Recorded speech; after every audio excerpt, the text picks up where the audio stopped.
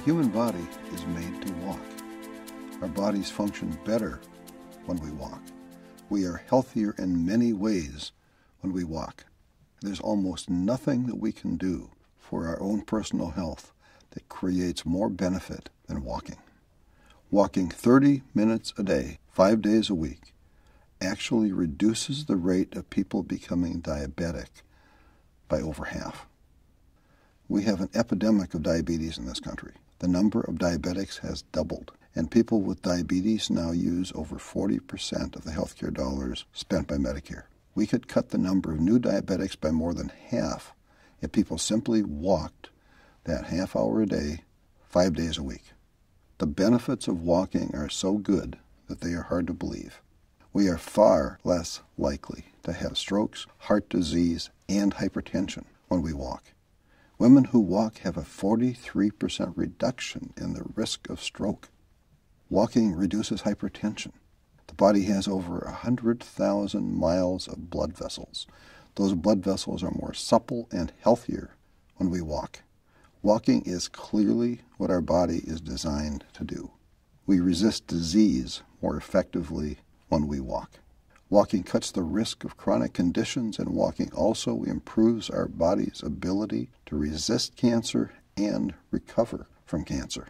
Women who walk have a 20% lower likelihood of getting breast cancer and a 31% lower risk of getting colon cancer. Men who walk are 2/3 less likely to have a positive biopsy for prostate cancer and a 60% lower risk of colon cancer. Men who do have prostate cancer who walk have a 46% lower mortality rate than men with prostate cancer who don't walk. Women with breast cancer who walk have a 50% reduction in the recurrence rate. Walking in adolescence cuts the risk of breast cancer in postmenopausal women by more than 60%. Our body needs to walk. We have better internal chemistry when we walk. We are significantly less likely to catch a cold when we walk. And people who walk that 30 minutes a day, 5 days a week, have a 46% shorter symptom time for their colds. Walking has shown to reduce the cell deterioration in the brain for people who are genetically at high risk of Alzheimer's. Walking actually increases brain health and the size of the brain for walkers over the age of 60. Walking can have a major positive impact on depression. Several studies have shown that walking 30 minutes a day, 5 days a week, has had a more positive impact than some of the antidepressant medications and has significantly increased the effectiveness of those medications. People who walked were also significantly less likely to be depressed after a year.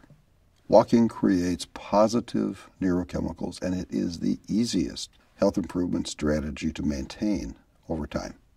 Walking reduces the risk of blood clots in our legs, and people who walk regularly have a much lower risk of deep bone thrombosis. It doesn't take very much equipment to walk. We don't need to run or jog or swim to get the benefits of walking. The human physiological need to walk is a basic need that we can meet by just walking. Walking strengthens the heart. Walking strengthens our bones. Walking half an hour a day has health benefits that exceed the benefits of losing 20 pounds. In fact, an overweight person who walks can have lower health risk than a thin person who is inert. The health risks of being inert are just becoming known, and they are considerable. Lancet Magazine and the National Institute of Health have all endorsed walking as one of the very best things we can each do for ourselves. The Harvard School of Public Health and the Mayo Clinic have saluted the benefits of walking. The medical evidence for walking is huge, and it is growing. The very best news might be that we don't have to walk that 30 minutes every day in one straight period of time. We can break it up and still get full benefits. We can walk 15 minutes twice a day and get the same health benefits.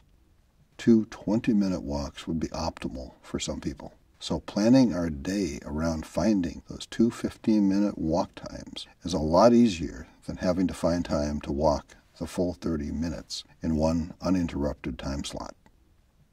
We all need to walk. We owe it to ourselves to walk. We can be healthier and stronger and happier as people when we can walk.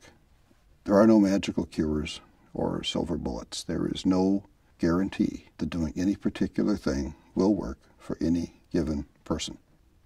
But when you look at all of the data about Alzheimer's and stroke and diabetes and depression, and when you look at the reduction in all of those bad things, it's pretty hard for anyone who cares about their own health not to look very hard at how walking can become a major part of what we do.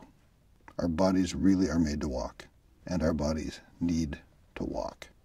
We are not the strongest creatures on this planet. We aren't the biggest or the fastest, and we aren't the best swimmers. We can't jump very high, and we can't fly at all. But no other living creature walks as well as we do. Walking is our gift. Walking is our strength. Walking makes us strong.